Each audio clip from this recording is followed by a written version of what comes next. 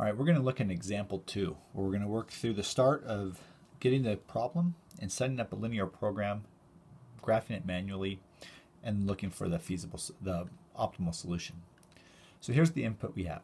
So the key here is when we set up a linear program, the first step we want to do is to define the variables. Second, to define the objective function, and lastly, to define the constraints. So here when we think of our variables, what we can choose is we are able to choose one input or a second input. Based on these inputs, the inputs containing the characteristics of potash, phosphates, and nitrates, and that's going to create a fertilizer. So our objective, as it says here, is find the least cost way to mix a batch. So we want to minimize our costs by choosing input 1 and input 2, and then subject to the constraints that our fertilizer has to contain so many units of the different characteristics. So to write this out, the first step is to define the variables. So one is I'm going to let x1 be the amount of input 1. I'm going to let x2 be the amount of input 2. Second step is my objective. My objective is to minimize costs. Well, costs are equal, going back to the problem, the cost of the first input is $12 per unit and the cost of the second is $20 per unit. So my cost is just 12 per unit, and so times x1, which is the number of units I use, plus 20 x2. So now I have my objective function. The third step is to identify or define the constraints. So I have input 1 and input 2. Well, fertilizer needs to have 3 characteristics. It needs to have phosphates, potash, and nitrates. Well, input 1, as the problem says, provides 3 units of phosphates, 4 units of potash, and 9 units of nitrate. Input 2, on the other hand, provides 9 units of phosphates, 6 units of potash, and 7 units of nitrates. So this is the beginning of our constraints. So if it's 3 units of phosphates for input 1 for every unit I use, then I just multiply that by x1 and multiply 9 by x2, and this tells me, based on how much x1 and x2 I use, is in my fertilizer. Well, the fertilizer needs to have at least, or provide a minimum, so that tells me it's less than or equal to 45 units of phosphates, 48 units of potash, and we want it to be 48, and then 84 units of nitrates. So this here is what we call our linear program. So we set up our linear program. Now the next step is we need to rewrite this and be able to graph it out. Okay, so I'm going to look at my 3, we'll do these in different colors, my 3 constraints. So my first constraint is 3x1 plus 9x2 is greater or equal to 45. So I'm going to rewrite that such that I can look at x2. So x2 is greater than or equal to 5 minus 1/3 x1. So that's the first constraint, rewriting this. Now the constraint for potash, is our second constraint, is x2 to be greater than or equal to 8 minus 2/3 x1. And our third constraint is x2 is greater than or equal to 12 minus 2x1.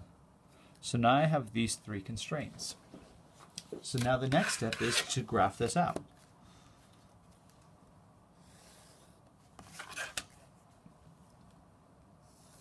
So here's my graph. So do we see that? Here we go. Okay. So here's my x1. Here's my x2. Let's graph these three constraints. So x2 starts at 5 and goes to 15.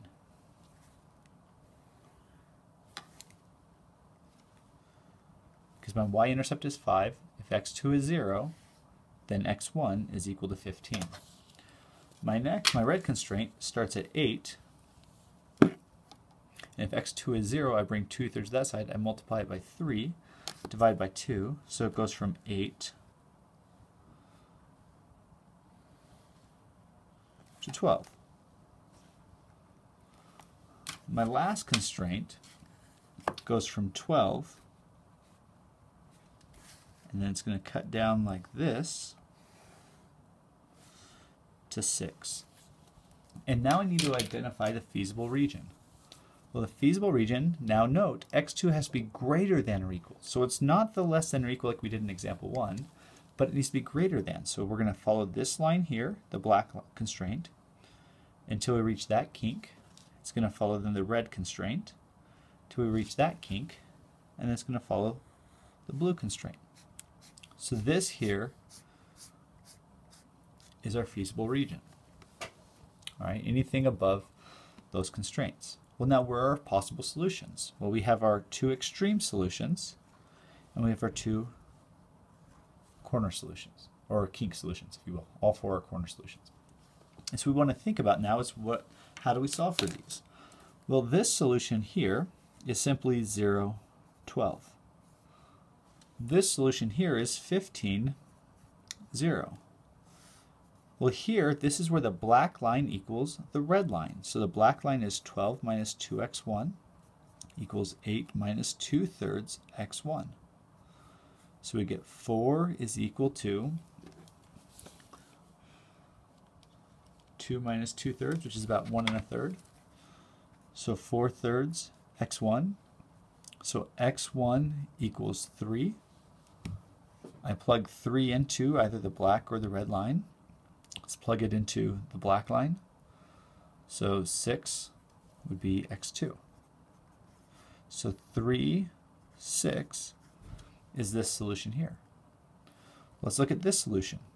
Okay, so this solution is where the blue and the red line meet. So the blue is 5 minus 1/3 x1 is equal to the red, which is 8 minus 2/3 x1.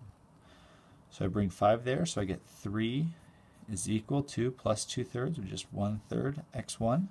So x1 equals 9, x2, put 9 back into here, 5 minus 3 is going to be 2. So the next point is 9, 2. So these are our four solutions, possible solutions rather. Well, the question is, what is our actual solution? Well, to look at our actual solution, we need to go back to our cost function here. So let's write out our cost function. So our cost function is x2 is equal to our cost divided by 20 minus 3/5 x1. Well, graphing this line is tough because we have x1 and x2, so we can graph that, but our cost, we don't know that actual number, so we don't know the the x2 intercept. So let's just assume that we put our costs, let's put in 400. So our cost would be 20. So 400 divided by 20 is 20. So our cost would be way up here. And it's going to have a slope of negative 5/3. All right. Well, at this point, you notice we're in along this line is what that would be when costs are there.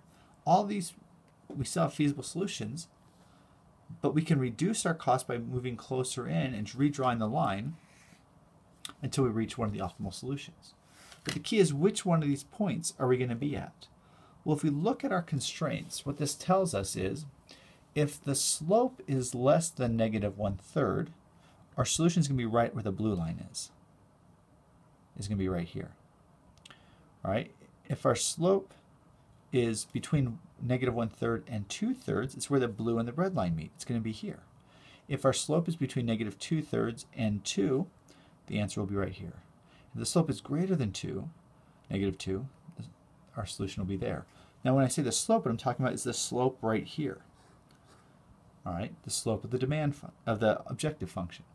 So if we look, what is the slope of the objective function? It's negative 3/5, which falls right in between negative 1/3 and 2/3. Therefore, the blue and red line meet. This then becomes our solution, which minimizes costs subject to satisfying these three constraints. Now, if looking at the slopes doesn't work for you, the other way to do that is to look at all four corner solutions, so 0, 12, 3, 6, 9, 2, 15, 0, and plug them into the cost function. And look to see which one of these four is going to minimize your costs. And if you do that, the solution will still be 9, 2.